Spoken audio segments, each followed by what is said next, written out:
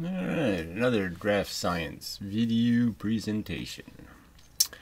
So, just the general subject we're back to, I suppose. The idea is I have to find a way to make this argument, present the argument to the people responsible, the people with authority, to get a counter argument of some kind. And so far, so bad at that process. I was thinking of offering the money to a forum, like one of the popular forums of arrogant douchebags, and just to see, where they can't delete it. I'll pay them the money, but they just can't delete the thread as they keep doing, or close the thread. To buy an unclosable thread on a forum. I wonder if they'll go for it. Because they don't make much money, frankly. Compared to these video producers, the popular video producers, who still don't make all that much money, right? Where $2,000 shouldn't be an enticement. But as was demonstrated with the Ken Wheeler, we know how much Ken Wheeler loves money. And, he won't take the $2,000 because he knows he's not going to be able to, his shit is going to look a lot shittier, okay, when it's compared to something else. So this is a real dilemma of, getting my opportunity to interrogate physics in some form, or to at least show it tripping over its own feet and all that kind of stuff. To show just how little evidence they have, to have a real public trial, just to show that it is just a religion. It's just based on a bunch of assumptions, and they never really thought about it in any kind of deep way. It's all based a lot of faith-based kind of notions of, we believe because we have a tiny reason to believe. And we have a huge, giant reason not to believe if we actually thought about it for 10 or 15 minutes. Sort of like religion. And it doesn't take much thinking. I mean, you sit there and, I was just playing with the bowling ball numbers, and reducing it down from 16 and 8 is the velocity. And, that would be 128 joules, you would say, of energy. Now, their theory says 512. Well, that's not too bad, right? But when you get down here, it's 128, right? Versus 62,914. So as soon as I start making it, 1/8 of a pound, the projectile is going faster than the speed of sound, and it has 62,000 joules. 62,000. So 62,000 and 128. That's a pretty big discrepancy. So obviously this huge, insane bias towards speed, more joules than the explosive can even produce. It clearly is free energy. It clearly doesn't make any sense. Yet I have to sit there and,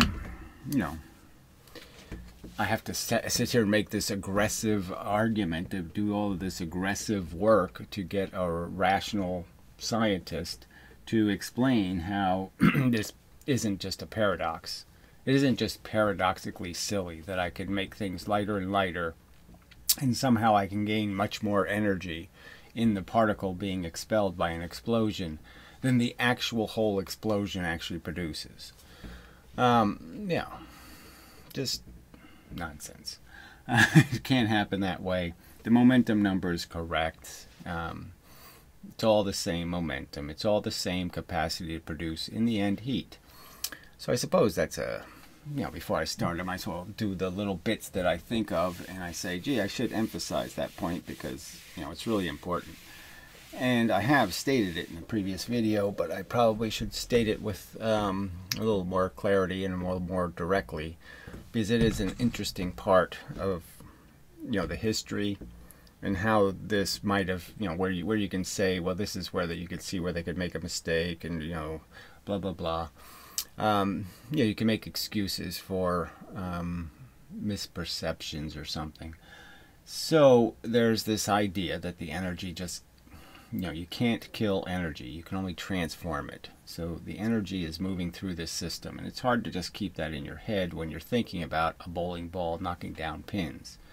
You're not really thinking that ultimately all of the energy is going to be converted into heat. Heat will be a byproduct of the collision, unless you can do something like the kinetic balls, where you can reduce the amount of heat because you have transferred the energy so completely, like 99% of it.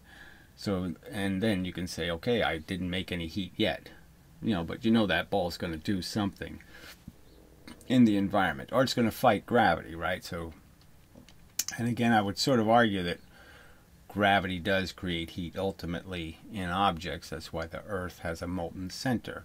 So when the kinetic ball goes up against gravity, you could argue, okay, that it's getting hotter because gravity is using friction, stopping it from moving, but it would be such a slight amount that you probably can't measure it. And it's dissipated into, the environment so quickly that you couldn't measure it. But regardless, that would be that would be a logical symptom of the fact that you've taken the velocity away. So anyway, so the idea is that no matter what you collide into what, I've probably said it well enough that, who knows? So the idea is whether you have a car crash, right? You could do it that way, because they preposterously exaggerate what happens, in this circumstance. By adding speed, using their kinetic energy formula, they turn an accident that has, 10,000 joules into one that has 1,674 joules of energy.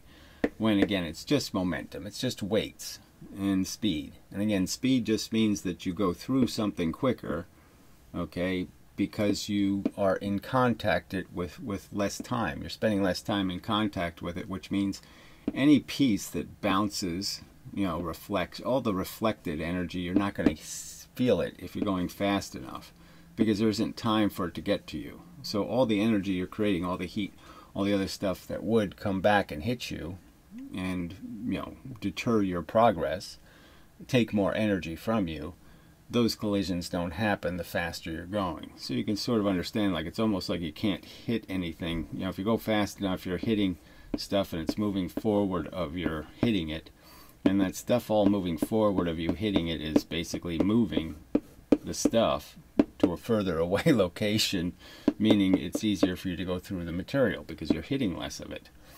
And the slower you're going, the more all of this stuff is going to stay around and cause you to lose more of your energy to all of these incidental crashes going sideways. Well, anyway, so the point is that when you go into the crash, some pieces will fly off, and so they're new projectiles, and what's going to happen is they're going to hit the ground and bounce and do different things, and maybe they'll hit a wall or something else, and they're just going to keep losing their energy as heat to the environment.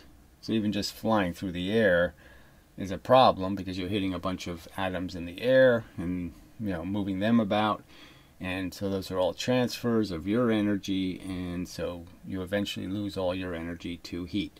So no matter what happens, it's all leaving in a sense in heat, if in a form of heat, because of the fact that we do live in an atmosphere, and the environment just absorbs movement and eventually kills it.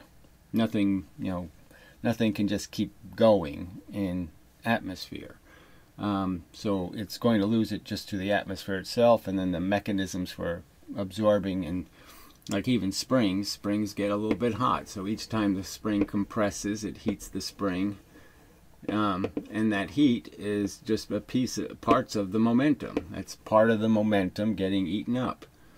So eventually all of the movement will be heat, but the parts that are, like I said, you have the illusion that you're retaining the energy because pieces are moving and stuff is getting bent and different things are happening that don't look like heat, that obviously aren't heat yet.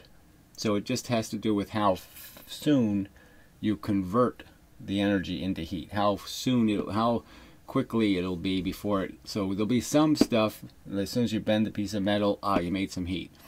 So some heat will be produced really quickly, And then some, like I said, pieces that fly straight up in the air or something and come back down.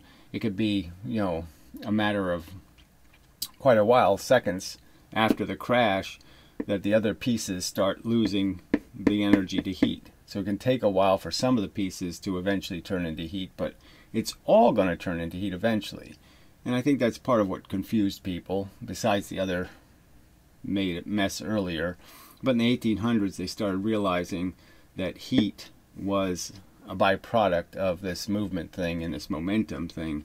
And I think they were thinking the heat was somehow separate from the momentum, you know, like it was some equal and opposite force or something, rather than understanding it's an actual conversion of the momentum.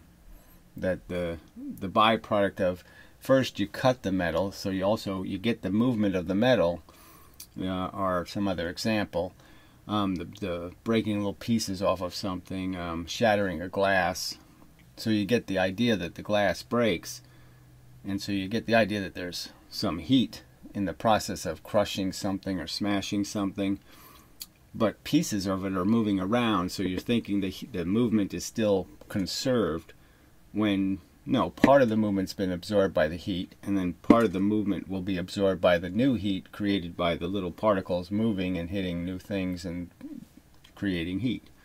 So again, in an environment that is, you know, in an environment that it has a thickness to it, okay, a thick environment, it'll all convert to heat.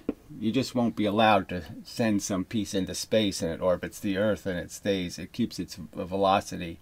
And so you have some of the joules will escape the fact that the Earth is going to is a thermal sink. It just sinks all of the movement and converts it essentially all in some sense or another. It forces it to be it forces it into heat, and then the heat can be recreated back into some kind of, you know, you put it in a boiler and then you can create a train that moves down a track. So you can convert the heat into movement again. But the fact is that it's going to go into that form, will be the result of whatever 99.99% of the total crash will be heat. Okay. And yes, you'll have deformed metal, but the deformed metal didn't cost you anything. It really wasn't. The deformed metal was just you taking a piece of the car and moving it to a new location. And the byproduct of that was you created heat. Okay, but it's a byproduct. You did actually move the metal. So you're crushing the metal in a sense for free. And the heat is just like throwing a particle off. It's joules of energy. You know, when you break a piece off and it flies, well, the same thing as if you just move it. It doesn't make any difference whether you're moving it or you're throwing it. The throwing was free. That didn't cost anything, because the cost was really the fact that you heated the environment you threw it through. You heated the atmosphere. So the throwing is free, and the heat that's created is just a new kind of, you're saying this is a new piece of momentum. And that new piece of momentum, the piece flying off, has its own, you know, the same rule applies. It will lose the momentum to heat. It won't lose the momentum because it's moving. It'll lose the momentum because it's moving in an environment where it's hitting a bunch of stuff and giving them momentum, which we see as heat. So heat is just little things moving. So you can just think of it as everything's bowling pins. We see the big pieces, but there's a bunch of little pins. Okay, and the little pins are heat. And so every time one of the big pins moves in atmosphere, or in an environment that has surfaces for it to bang into, there's a bunch of little bowling pins on the surface, and those little bowling pins is the movement of them is going to be where all the energy eventually goes. So you're eventually going to move a bunch of little bowling pins, and then those little bowling pins are going to keep moving. The heat's going to keep moving through the material, the movement. And eventually you can capture a bunch of that. You can create some sort of funnel. Okay, you capture the heat, and you reconvert it back into a bowling ball rolling towards pins. You know, that kind of thing. So the heat isn't the byproduct. It is the end product, in a sense. And as an end product, it's not an end product. It's just a form of little pins doing the same thing the big pins were doing, which is moving, and then you can convert that into more movement. I think that's close enough. Yeah, well, you either got it or you didn't get it. Alright, so that's the only new thing. Yeah, call that a new thing.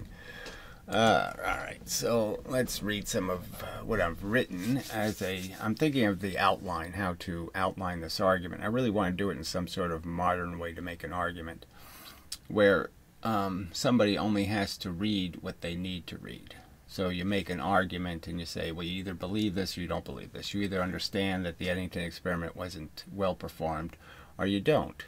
You know, that's not very good evidence. Because it's never been duplicated with better technology, and it certainly hasn't been done from space where there's 400 times better resolution. And you might even believe the argument that it actually has been done from space and the results were totally unconclusive, and therefore they decided not to publish them or say anything about it because they, you know, evaded the fact that, hey, it doesn't seem to work, and they just ran from that controversy. Pretty much. I mean, it's hard to believe NASA hasn't done anything resembling the Eddington experiment, you know, from space. Like I said, with 400 times better resolution, technically, to make the experiment just as difficult, you could use 400 times less of a telescope, which almost means you could use a really, really bad, you know, cheapest camera you could buy on eBay or something, like a 50-cent spy camera or something, you know, with 200 by 400 resolution. 400 times is huge. So if you even just did it, you know, if you just cut that in half and said, I'll make the technology half as good, you're still way up. You're still way ahead in the sense you still have 200 times better resolution. I mean, it's a gigantic advantage. So you're taking a difficult experiment, making it almost so simple, you know, so it's so clear that you almost don't have to squint your eyes at all to see it. That's how well it should, that's how easy it should be to see from space. And, you know, I'm just saying those arguments are only needed if somebody is belligerent against just the basic argument that, yeah, I understand that physics could cut corners and that they could, you know, propagandize, that they could take a tiny piece of evidence and make it into a huge piece of evidence, that these kinds of exaggerations of the importance of a piece of evidence could be possible, that they could find something and just totally misinterpret it and pervert it into a whole theory. You know, like they find some gold cross in Ireland or something, and then they make up a whole story about Rome and, you know, how the Romans lived there for 400 million years and, you know, killed all the peasants, and, you know, they can make up a whole story out of one artifact that some guy might have just put in his basement, you know, because he bought it at a dime store. Anyway, yeah, so I'm just saying there's layers to the argument that people who have, it just gets into the thing like, am I to write this for a 6th grader or a 10th grader or a college graduate, or, you know, who's it written for? And, you know, it's sort of annoying if you're a smart person to have to read a book that has all these trivial arguments in it, the ones you already know, you know, that kind of thing. So that's just my point, is that it'd be nice to be able to construct an argument in a form that doesn't presume the reader to be an idiot, and so he can read 10 pages rather than 400 pages because he already knows all the crap that underlies the argument, the obvious stuff. Something like that anyway. So yeah, I'm just struggling with how to make the argument. I mean, videos are kind of easy, right? And when you have comments, then you have feedback and you can argue with the comments and blah, blah, blah. But somehow that interaction fails in the modern age, which is just, again, I've sort of argued that we all should be a little bit troubled by that somehow, that there really isn't any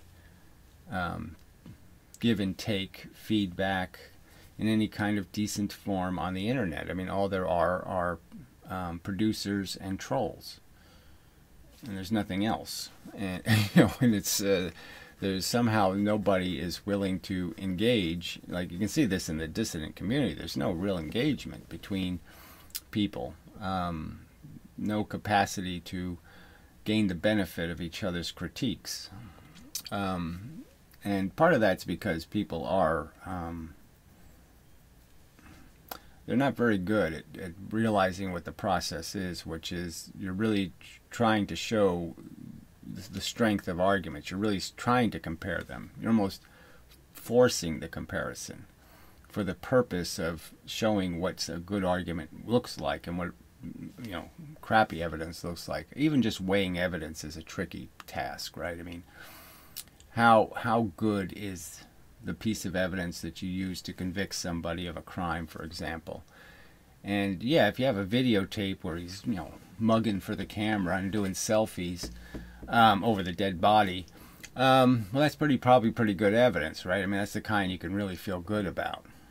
But if all you have is like, all right, well, there's a 1 in 10,000 DNA profile. So, his profile is pretty narrow. 1 in 10,000 people it would match. Well, that's a pretty close match. But, I mean, some cities have millions of people in them. Gee, it is possible it could be a mistake. It could just be that somebody with the same... they had a guy in Philadelphia that was like some sort of kissing bank bandit or something. I mean, he robbed banks, and I don't remember what he did. He kissed them, or he tipped his hat, or he did some kind of silly thing.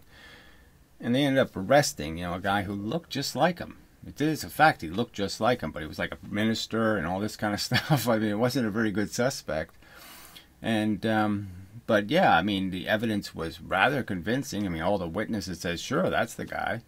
So that was sort of convincing, but, they found the real guy, and they looked alike. And, so in a way you say that's good evidence, but obviously wasn't good enough. And, science is supposed to be something above all of this, like they're supposed to be, if they have a weak conviction, they should just say it. Well, this is a weak conviction, okay, in the sense that we've drawn a conclusion. It seems pretty good, but we'll concede we don't really have the hard evidence yet. We don't have the videotape. We don't. This is a little strained. We're really putting this. We're pushing, okay, the envelope, and they don't really do that. They just jump to the conclusion. Jump, and they jump with an absolute statement, and then they do this whole ticker tape parade, and it's not really the hero of the war, right? I mean, they got the wrong guy, and the wrong theory. And they're, you can make these arguments just showing that, and that's what I've learned in this process. I mean, I really didn't think physics was as broken, nearly as broken as, I thought just the silly entanglement stuff, okay, all of that seemed really wooey and seemed based on, well, you have to just trust us. We saw the woo in an accelerator or something. And you don't really get to see the evidence. You don't get to understand the evidence. You don't even get to understand the experiment.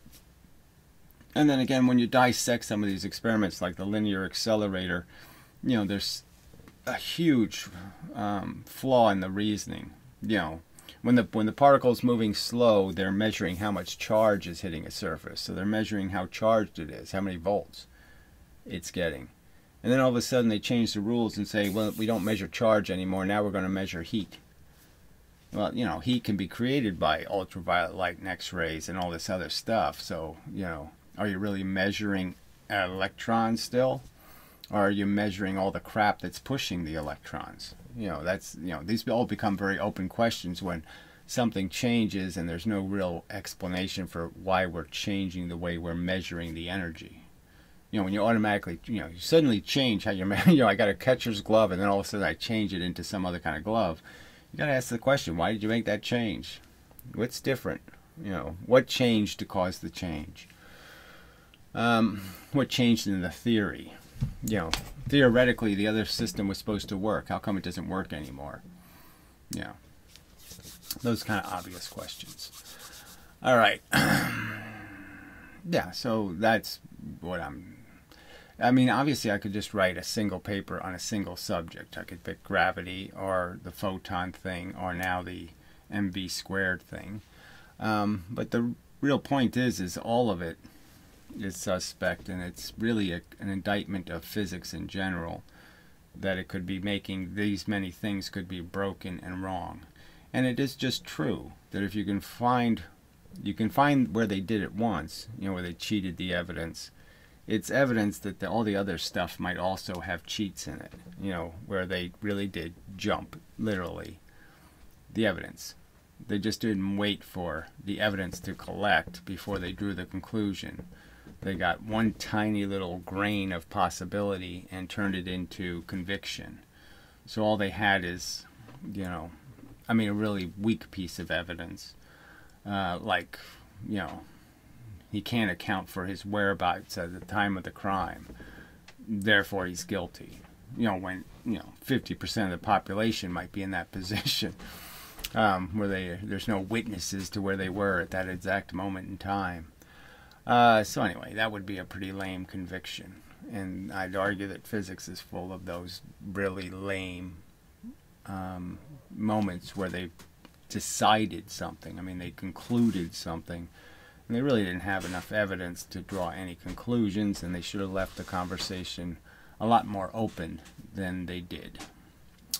All right, so physics, so the basic statement is physics isn't a very rigorous science, and there really isn't anyone, there's no authority, there's no supreme being, that's oversight. There's no oversight of the process. No system of credible defenders of the truth, so to speak, or something, to say you're cheating, you're cheating, you're cheating. So there's no judge conducting this trial.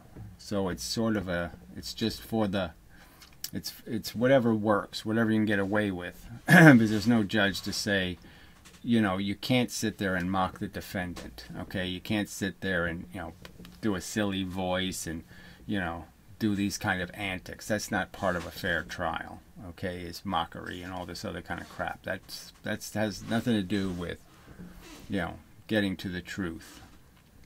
And, all that kind of stuff. There's no authority to fix science, to force science to play by its own rules. I guess that's a good way to say it. And the substance of its structure is mostly make-believe. So the truth is that most of the facts that it has created, that is, the ones based on evidence, are suspect. A big, giant part of the physics is just wrong. I mean, the whole entanglement thing, the whole ESP particle thing, the whole wave thing, it's all wrong. They're just wrong conclusions about how the thing functions. Why is this thing still moving? Creepy. Ghosts and such. Anyway. Kinetic energy theory. Maybe it's an earthquake or something. Anyway. A rigorous science. So now I take the words out of that sentence. So that's the sentence. That's it. That's my proposition. Physics isn't good science. And the fact is, it hasn't supported its conclusions with a volume of evidence. It is, and it's also, once it's drawn a conclusion, it's obnoxious to revisiting it. Another very unscientific approach. And that it really hasn't duplicated its evidence. It hasn't substantiated its evidence. And it certainly hasn't applied what you consider, good scrutiny. It hasn't used a magnifying glass to look at the evidence carefully. It's a distorted piece of glass, and the end product is it's junk mostly. Okay, so a rigorous science carefully collects evidence and performs a fair and open trial before it draws a conclusion. So it seems a fair argument that that's what a science should be, right? As an industry, it should have real controls. So if it was producing food, you want people to have controls. We want to have methods to prevent the employees from spitting in the food. You want to have, all kinds of protections against, dead rats getting in it and all kinds. You want to do the best you can to protect, okay, the quality of your product. And science doesn't have anything it doesn't have any of that structure. It's just some sort of theater performed, generally speaking, to seduce public interest and therefore public money. And it's kind of lost all its integrity as some kind of better process. And then even, in the past, when that wasn't the influence, it was nationalism and all kinds of other stuff that motivated scientists to one-up some other scientist and to play some sort of, we're better than you game and all that kind of crap. And so it really got perverted by the existence of science icons like Newton versus, Leibniz. All right, so the basic idea is that it's got to have these rules. So the scientists often cite that we have these rules, that we do these things, repeat the experiment, all this other crap. And the facts are, no, they don't. They really don't apply those rules very rigorously. And clearly the other argument I can make is that the scientists in performing experiments, they engineer the experiment. Okay, so they carefully take out any capacity for the experiment to give any kind of nuanced results where it might indicate that something else is playing a role. And so I've sort of argued that the Veritasium performance have those elements in it, where he has engineered. I mean, I've caught him twice now, right? He did it with the block of wood getting shot by a bullet and didn't tell his audience that, yeah, each time I videotaped it, the block went a different height. And I'm just averaging. I'm playing some other, he didn't even tell the truth about that. And it's a kind of a critical to how he displayed the evidence. So he displayed it to maximize the impact of the facts in a way that's just totally dishonest, just useless science, broken. And then in the single photon double slit experiment thingy, he obviously didn't tell the audience that I couldn't get it to work. It didn't work when I did it in some sort of the rational way. So I had to turn the photo detector way up, way highest sensitivity. I was getting 7 error photons a second. I had it turned up so, the amplifier turned up so high that I was getting feedback essentially. And that's the only way I could get the experiment to work. So, instead of just telling the truth that, no, the results really don't match. And then, look, you have the example, the recent Stephen Bro, attack video, where he does do 3 or 4 experiments, does the experiment in different ways, does them all kind of sloppy. And the truth is the best experiment he does proves me 100% correct, and he argues that somehow that's a broken experiment, when in every way it's superior. I mean, in every way it's more reliable in terms of at least we have some certainty about what energy went in to the experiment. And, we have a certain certainty about how well springs collect energy. And anyway, so just an example of how that's what's broken here is a bunch of hatchet job, poorly motivated, non-scientific attitude people are controlling, what people see. And again, in colleges, I was really surprised, right? All the Professor Lewin demonstrations are all demonstrations that were performed back in the 50s by MIT. So these are their out-of-the-box kind of experiments that they've, done them repeatedly this way, so they can rely on the fact that it won't tell somebody, well, maybe that's a wrong theory, because they'll never be able to see what else happens, what happens when you change one of the variables, and how the whole thing isn't so, their story doesn't make as much sense when they see the other things happening, the other things that will happen. For example, double slit experiments, you just start changing the distances and all of a sudden the theory doesn't work. The mathematics completely fails, when you make the slits wider in the double slit experiment. The Young drawing doesn't work. It doesn't physically work. It doesn't mathematically work. It doesn't physically work. It doesn't. You can't draw it. You can't do anything with it because it doesn't work. It's not right. The source of the waves is in the wrong place. And it's just a fact. And the fact that they don't even, they won't tell you that, though. They don't say that when they're doing the lectures. Oh, well, Young was right about the theory somehow, but his diagram is completely useless. They don't say that.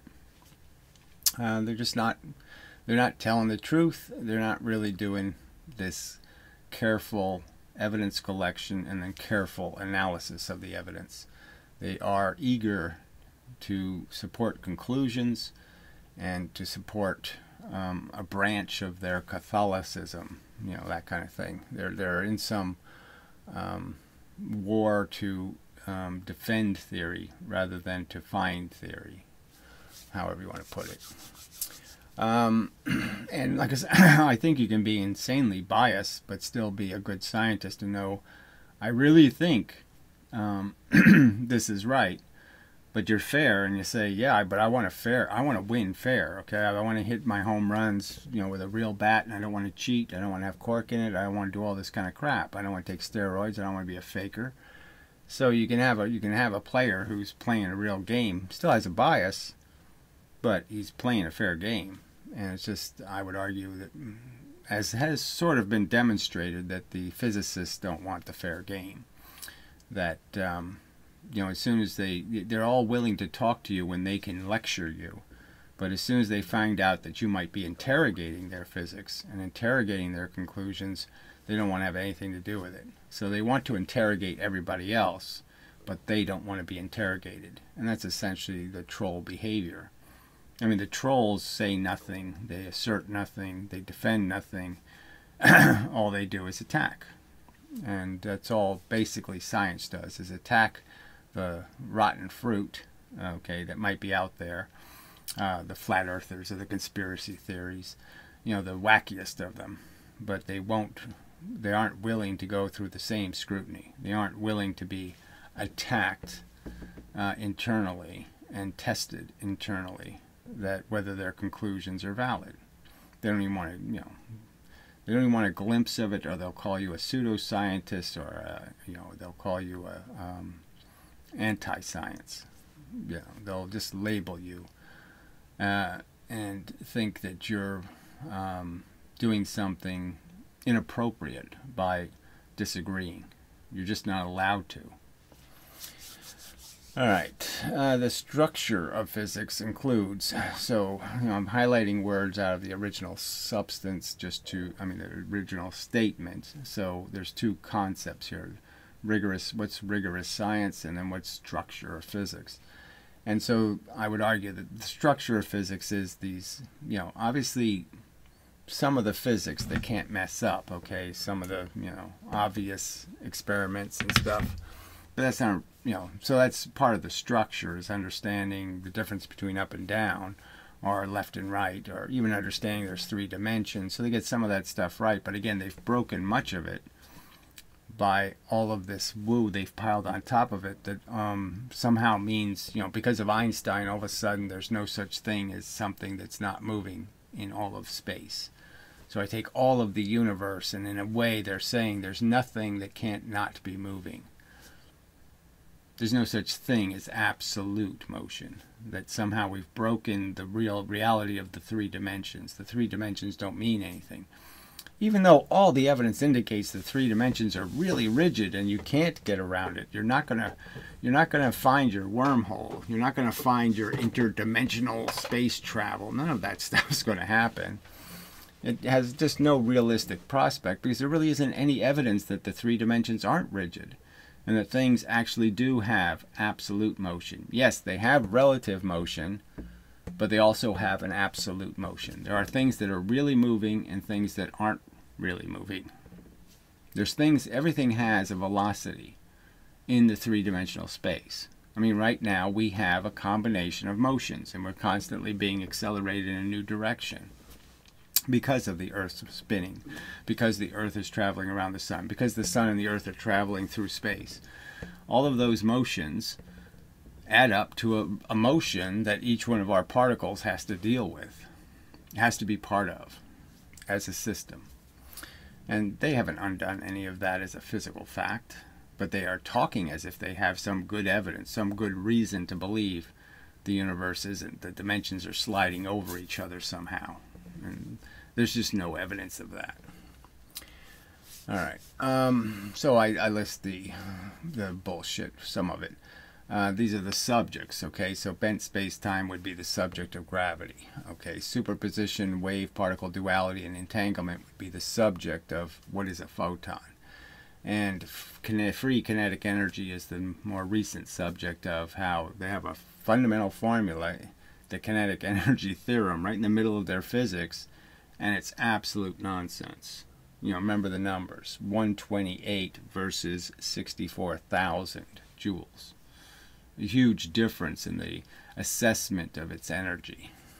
And to be able to say that we can't figure out the truth here, which one is right, somehow there, you know, we can't find out, we can't know that one of those numbers has to be wrong. Come on, yeah, we can know. And they just don't want to know. They don't want to change what is obviously has it's terrible physics for its history. You know, I've already been over all of that. I mean, it's just terrible physics, and the fact that none of you will admit it, you know, is part of the problem here. That it really is just religion I'm fighting, another form of religion. Okay, so then I go and a few hundred phantom particles. So, you know, I haven't done much, I haven't made too many statements about that, but obviously I don't think there are neutrinos, and I don't think there are positrons, and I don't think there are K-mutons and whatever, all these other bullshit. Because there's no role for them to play in an atom. They have no functional role. They can't be hiding somewhere because they don't do anything. The only time they show up is in an accelerator, supposedly. I mean, you could say, okay, muons exist, but muons, you could argue, are just a pair of electrons.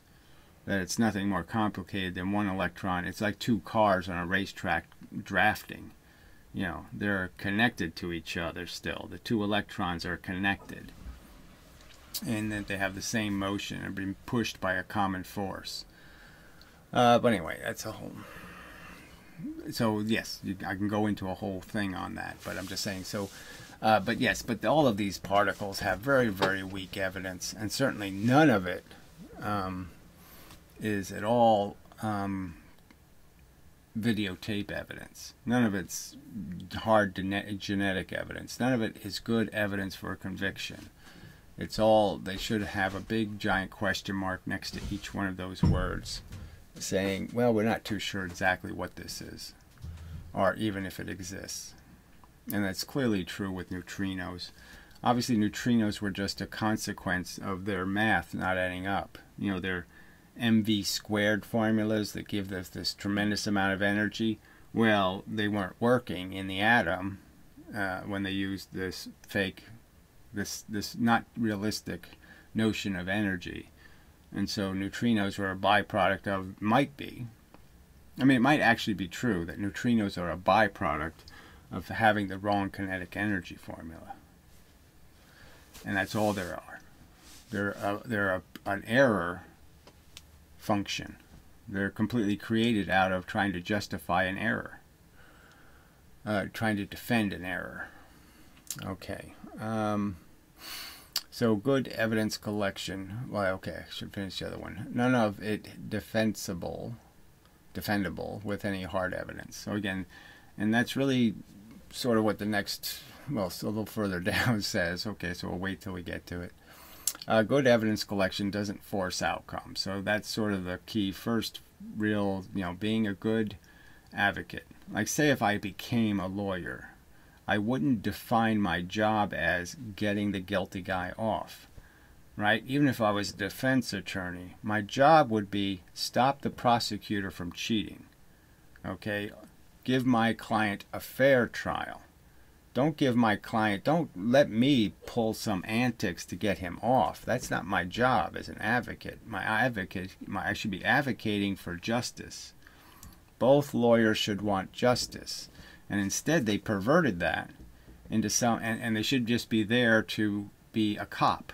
They should be there to be a cop. This cop is watching that cop, and that cop is watching this cop. That's what the attorney should be doing.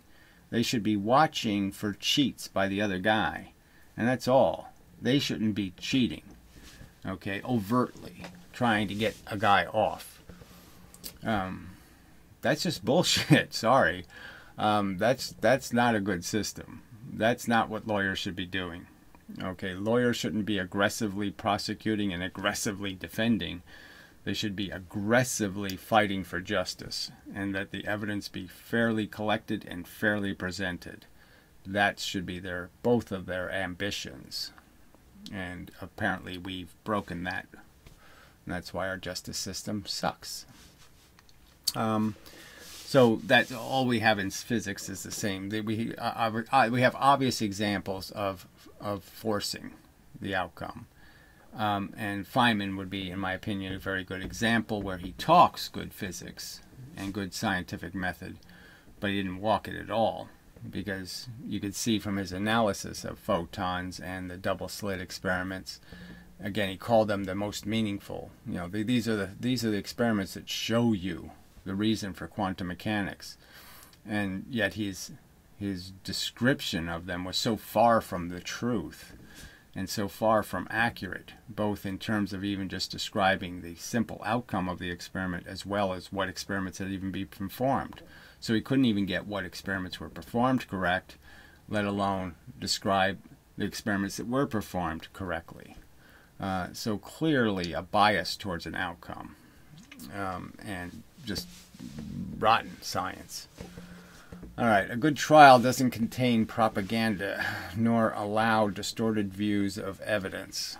So that's exactly what the judge and the attorney should be trying to do, is to make sure the process for the jury is as fair as possible, that every corner is, watched, and make sure it isn't cut, that everything is understood, so there can't be a wrong conclusion based on somebody propagandizing or faking or not telling the whole truth, leaving whole big pieces of the facts out of the trial, hiding the evidence, only showing when it works, never showing when it doesn't work, all of that crap.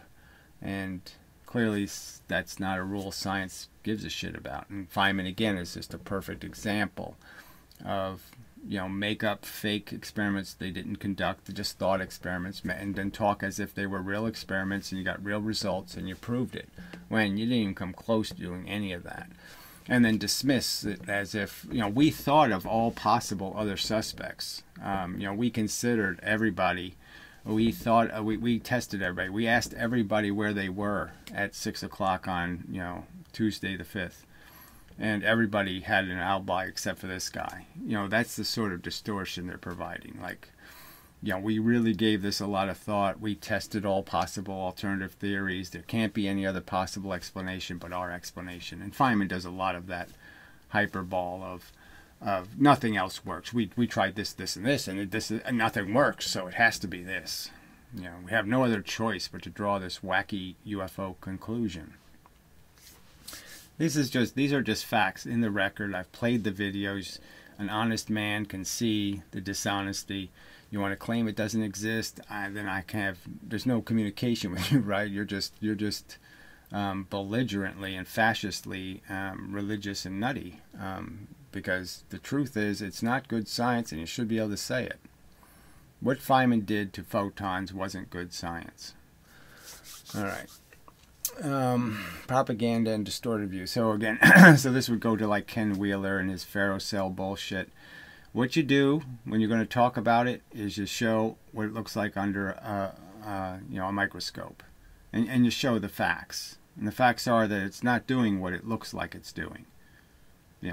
And you point out that the LEDs are, decisively positioned, and that each LED is creating a reflected arc. And these are all facts. So you point those facts out to people so they can see what's causing the pattern. And they can understand that, oh, well, for every LED, there's an arc over here, and then this LED creates an arc over here, and this LED creates an arc over here, and if I put all those together, they look like a little flower. Well, yeah, so what? It's not bending the light. It's not doing any of that stuff. And it's happening because you're looking essentially at magnetic, you're looking at iron filings at an angle. And if you look at them, instead of looking at them straight down, and seeing the pattern, you start tilting them, and then you make them glitter, light reflecting. Oh, yeah, all of a sudden I can create patterns that weren't there. You can do it to paintings. You can see things in a painting by tilting the painting. Things that you didn't know were there. Artists even hid things that way. You can only see them when you look at the painting, askew. So this is a part of understanding physics and understanding the facts, is to understand that, yeah, this really has a lot to do with us being fooled. And we got to be really careful, because it's really easy to fool people, as Ken Wheeler demonstrates. You can do really bad experiments and get something to look like, and it's not necessarily anything like. All right. So that's probably enough on. So that's all you're saying here is this: physicists should be really focused on the process. This is a trial.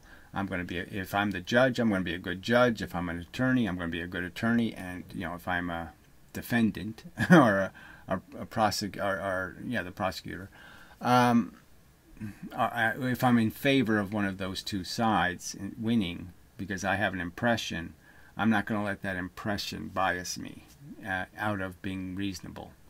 I won't ignore the counter evidence, and I won't ignore when my evidence is weak, and be honest. And they just don't have any of that. All right, conclusions should be inescapable. That is, if you're going to make them like nobody reasonable can deny Einstein was right. Somehow we have to believe it. We're not being fair or reasonable to the evidence because it's so overwhelming. There's no other choice. We must believe Einstein was correct. That kind of crap. And so the real point would be is the scientist should weigh his conclusions based on the quality of the evidence that he's creating them out of. Like I said, you can convict somebody of mass murder based on fingerprints and genetics. And in another case, you can have the videotape. Now, when you have the videotape, you can feel so much more secure. So you should just point out that, gee, this is a 92%er, conclusion versus a 99% conclusion. And I would argue that if they actually had to put those percentages on their conclusion, on the veracity of their evidence, it's really poor. I mean, what's the real evidence for the existence of a positron? It's not that decisive. So, what is it, 50%, 60? It's not a conclusion where you say, yes, we're certain of it. Because you don't have any. You can't. One of the biggest pieces against it is the fact that somebody can just ask the question, where are all the positrons hiding? Where are they? They're arguing there's just as many of them as electrons or something. There are supposed to be an antiparticle for every particle. Well, where are they all? Dark matter?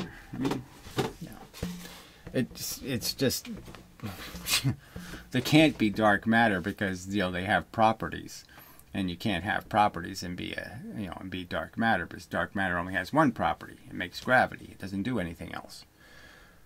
These are, on their face, these are things that people, what is the veracity of dark matter as a theory? What evidence created this conclusion? And the argument is the evidence is just about non-existent. The evidence is, well, some of our other conclusions can't be right unless we invent this crap. What the hell is this doing? Stop it. I guess I was doing it somehow. All right. The Eddington experiment had marginal... Okay, so now I'm starting to go into each one of the subjects. So I just decided to start writing some of the evidence why Einstein hasn't even, in no way is it overwhelming evidence. So a key ingredient to Einstein's success with his theory was the Eddington experiment. That was the big headline. That's what made him famous. That's when all the reporters showed up. That's why when Einstein became a public figure of stature and ticker tape parade time and all that kind of crap, and it was really marginal. That's just a fact. It's a really marginal. Even if it was done very well and they had very good weather and they had very good, it was still a difficult experiment. They had lousy weather. They got 1/10 of the quality of product out of the experiment. 1/10 of what they were expecting. I mean, it was really poor. A really challenged experiment. And then there's all kinds of, in hindsight, lots of speculation. There is some evidence.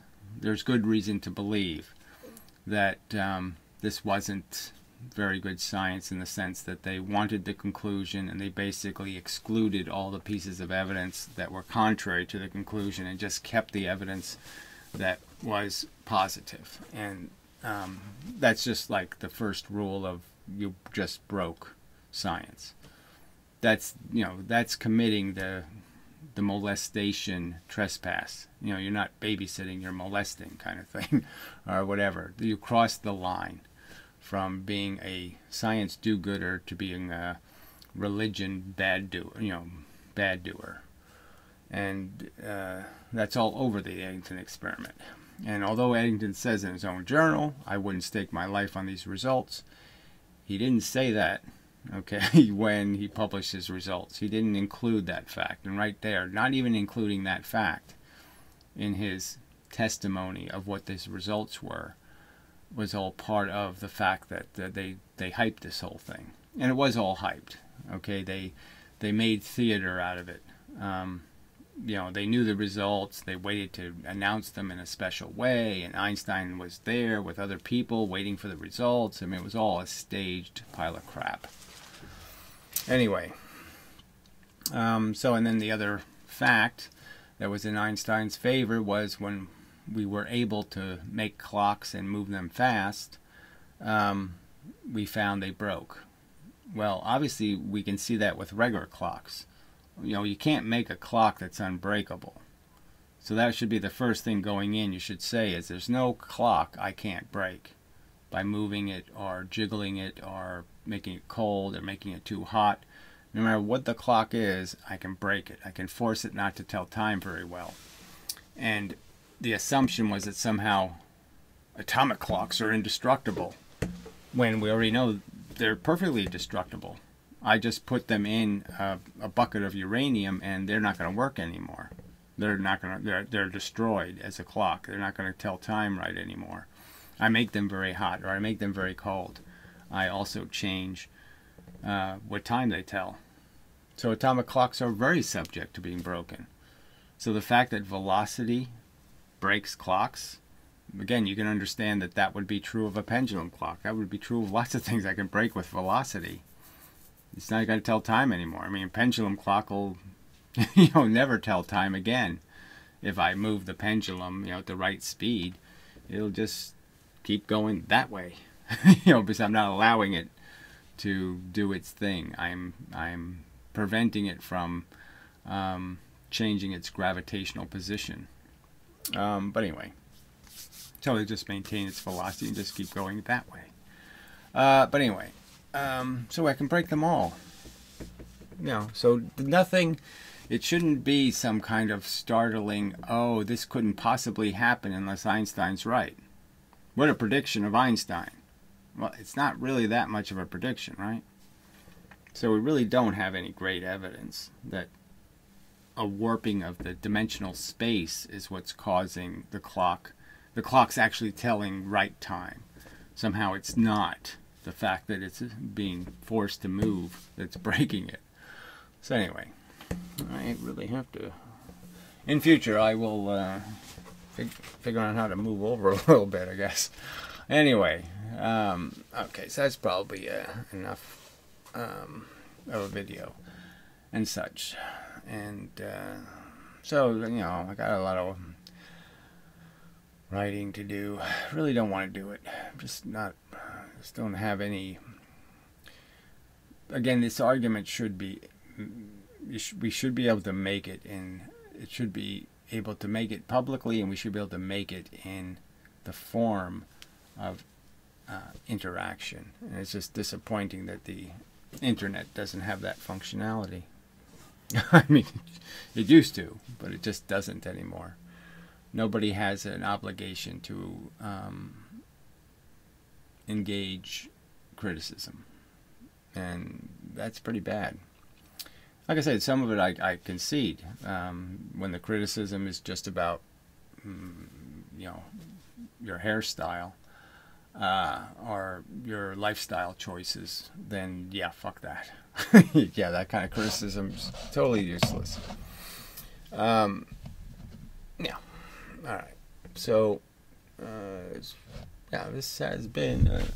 I could play some of the other guy, but it's just, there's no. I mean, just the whole hype about Einstein. So I could just go through some of that, but it doesn't have that much value because it all is just hype. It's so obviously hypey that somebody who has any kind of sympathy with my argument really doesn't need to hear it, because they already know that, oh yeah, these people can get very hypey. All right, so till the next time and such, this has been a DraftScience video presentation. Thank you for your attention and such.